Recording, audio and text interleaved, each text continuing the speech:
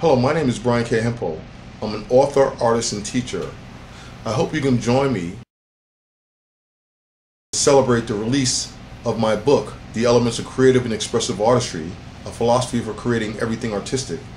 As an artist and a teacher, I wanted to write a book that would be beneficial and instructive to all artists.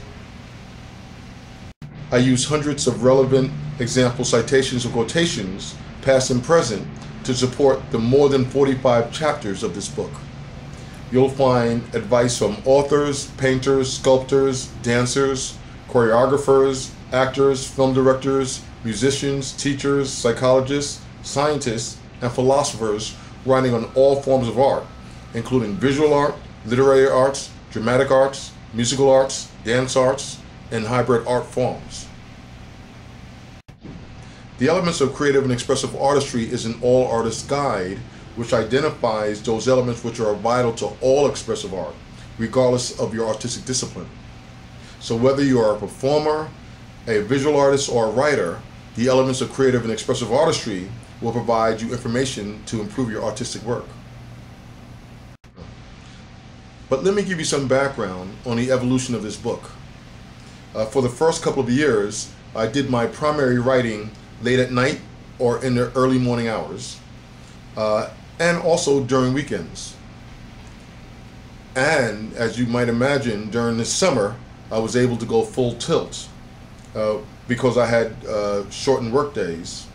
And over time, the fledgling concepts of the book started to evolve. Writing a book is a little like playing with colored kitchen tiles. If I had 26 letters on them, I could create hundreds of thousands of word combinations. Well, writing a book isn't actually like playing with kitchen tiles or playing with Scrabble letter tiles. It's still stimulating and can reduce stress.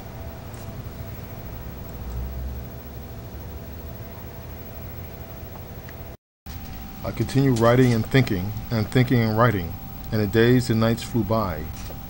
As to the seasons, volumes of thoughts and words poured out of me as I constructed my hypothesis on the arts and how all artistic disciplines shared a common set of artistic elements and impulses. I wrote and I wrote, and completed a 20,000-word manuscript entitled The Science of Creative Artistry.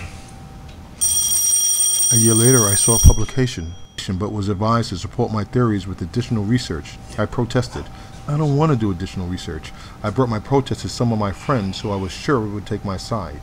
They were educators, lawyers, doctoral and master-level students, and even a librarian. Without reading my manuscript, they too conspired like an ancient Greek chorus. You gotta do the research. You gotta do the research. And as you see, I started my research. I guess their voices got to me. No man is an island. You don't live in a bubble. We all live in a yellow submarine, etc., etc.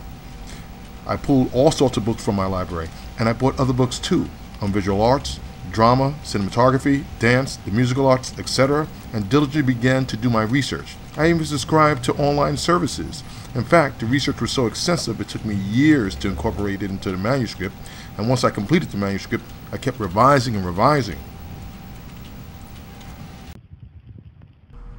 As time went on, the manuscript grew from 20,000 words to 60,000 words to 120,000 words to 160,000 words.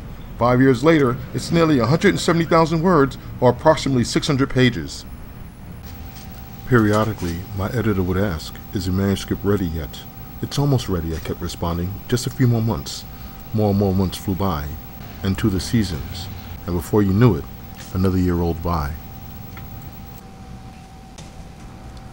And I kept polishing and polishing and revising and polishing the manuscript until it gleamed like the facets of a diamond being turned into sunlight. In other words, I gave the manuscript the old spit shine. In fact, the editorial board at iUniverse designated my book an Editor's Choice selection.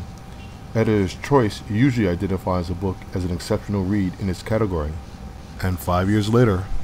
Hold the book up to my chest like this.